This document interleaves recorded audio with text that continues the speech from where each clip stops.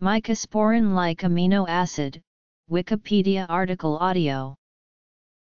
Mycosporine-like amino acids are small secondary metabolites produced by organisms that live in environments with high volumes of sunlight, usually marine environments. The exact number of compounds within this class of natural products is yet to be determined, since they have only relatively recently been discovered and novel molecular species are constantly being discovered. However, to date their number is around 30. They are commonly described as microbial sunscreens, although their function is believed not to be limited to sun protection. Background. Chemistry. Examples. Functions. Ultraviolet light responses. Protection from UV radiation. Protection from oxidative damage. Accessory pigments in photosynthesis. Photoreceptors. Environmental stress responses. Salt stress. Desiccation stress. Thermal stress. Moss are widespread in the microbial world and have been reported in many microorganisms including heterotrophic bacteria, cyanobacteria, microalgae, Ascomycetes and Basidiomycetes fungi, as well as some multicellular organisms such as macroalgae and marine animals. Most research done on moss is on their light-absorbing and radiation-protecting properties. The first thorough description of moss was done in cyanobacteria living in a high UV radiation environment. The major unifying characteristic among all moss is UV light absorption. All moss absorb UV light that can be destructive to biological molecules. Though most MA research is done on their photoprotective capabilities, they are also considered to be multifunctional secondary metabolites that have many cellular functions. Moss are effective antioxidant molecules and are able to stabilize free radicals within their ring structure.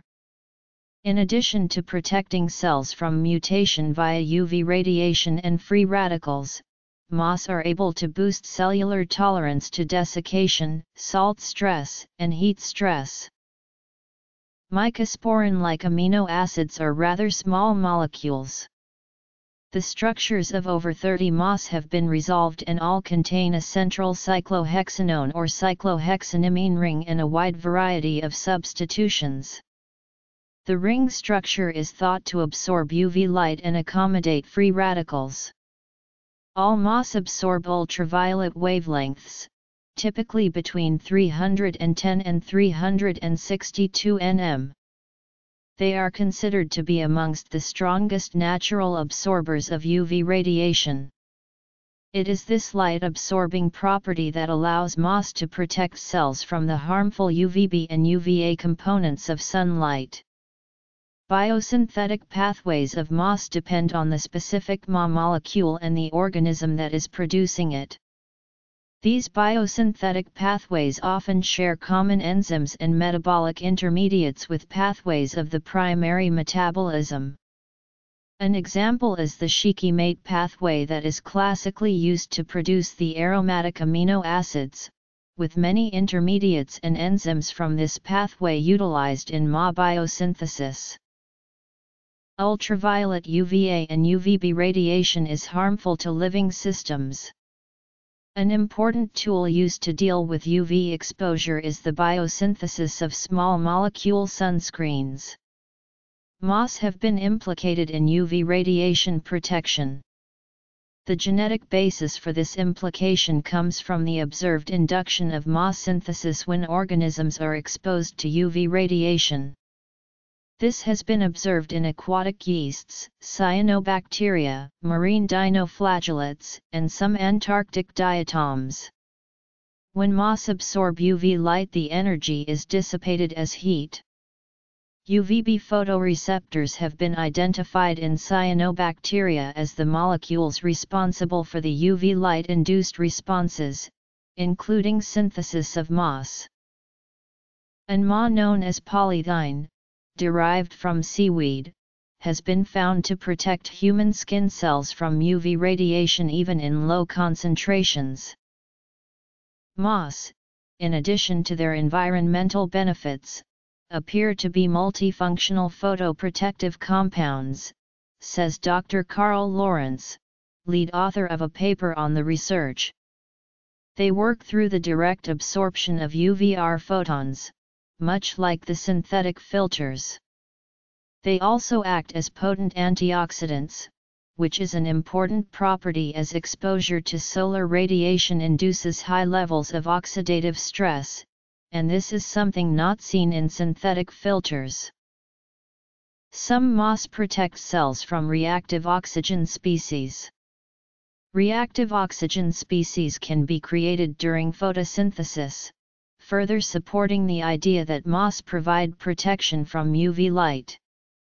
Mycosporine glycine is a MA that provides antioxidant protection even before oxidative stress response genes and antioxidant enzymes are induced. MA glycine is able to quench singlet oxygen and hydroxyl radicals very quickly and efficiently. Some oceanic microbial ecosystems are exposed to high concentrations of oxygen and intense light. These conditions are likely to generate high levels of reactive oxygen species.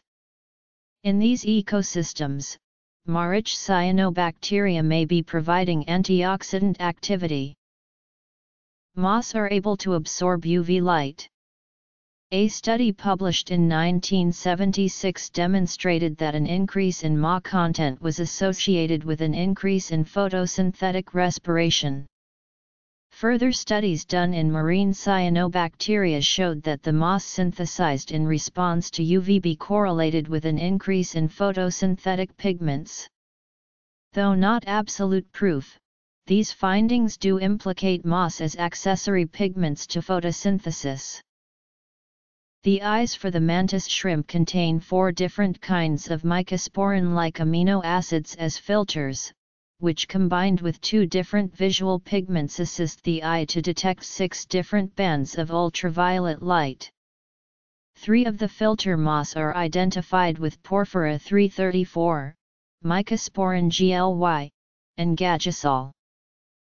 Osmotic stress is defined as difficulty maintaining proper fluids in the cell within a hypertonic or hypotonic environment.